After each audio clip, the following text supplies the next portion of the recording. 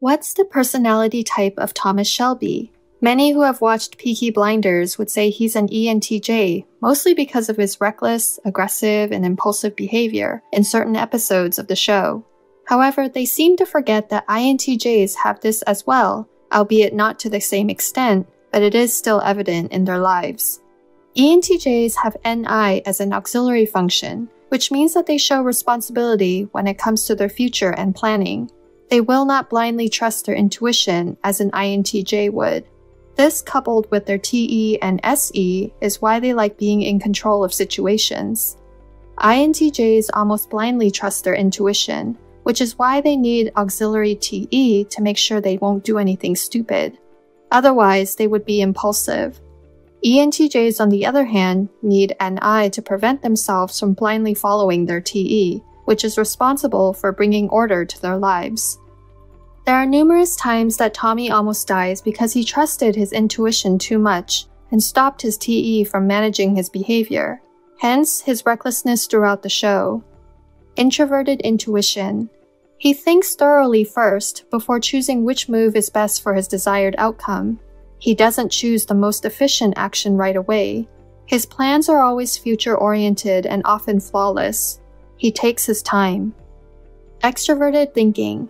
It's obvious with his ability to narrow down all possible moves to the best one. There's little to no sign of TI. Introverted feeling.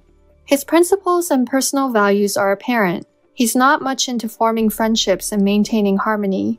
He loves his family in his own way, quite different from Aunt Polly's FE style of love and affection. Also, we could say that his FI is higher than SE because he doesn't indulge himself with too much drinking and fighting, unlike his older brother Arthur, who does things for the thrill of it. Extroverted sensing.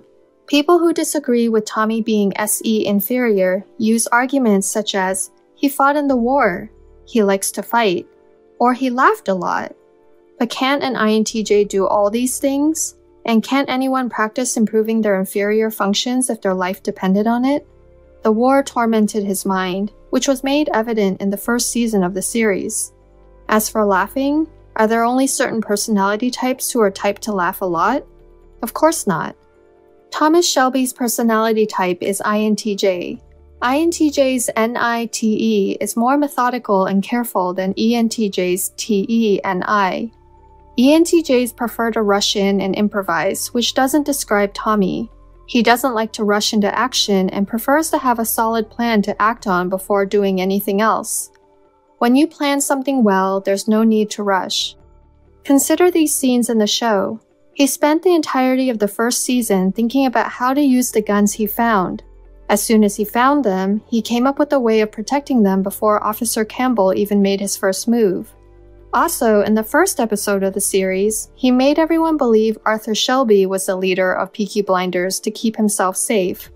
And keep in mind that this is what he did even before Officer Campbell made himself present as a threat. Before he talked with Alfie Solomons, he predicted that Alfie would try to threaten him to sign over his company. Then he devised a plan to avoid this outcome.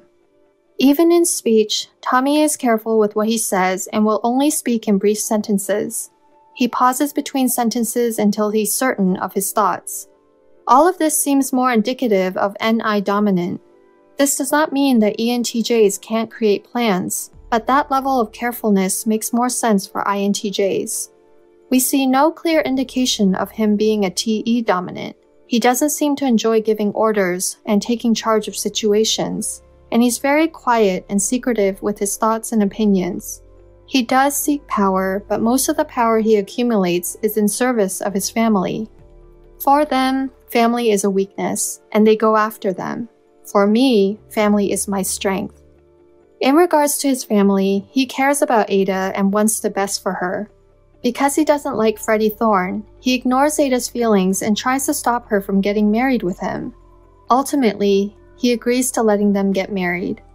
When he hears John wanting to marry Liz, he tests Liz to see if she'd be a good wife for John, and then relays that information to John while ignoring his feelings. He searches for Polly's son because he knows how much she cares for her children, but ignores her desire to speak to him only after he turns 18 because it wouldn't be right. Most of the decisions he makes are in service of supporting and protecting his family. He just has trouble paying attention to their desires. Finally, INTJs can stay focused on tasks for as long as the plan requires it, like how Tommy realized that Arthur was not the leader his family needed, so he took charge instead, or how Tommy operated independently if there was sensitive information and he wanted to be sure that the job was done properly. Just a fun fact to end. The actor who played this character, Cillian Murphy, is also an INTJ. It's quite possible that in every character, there will always be a hint of that actor's personality. Thank you for watching. If you enjoy our content and want to see more, please subscribe to our channel.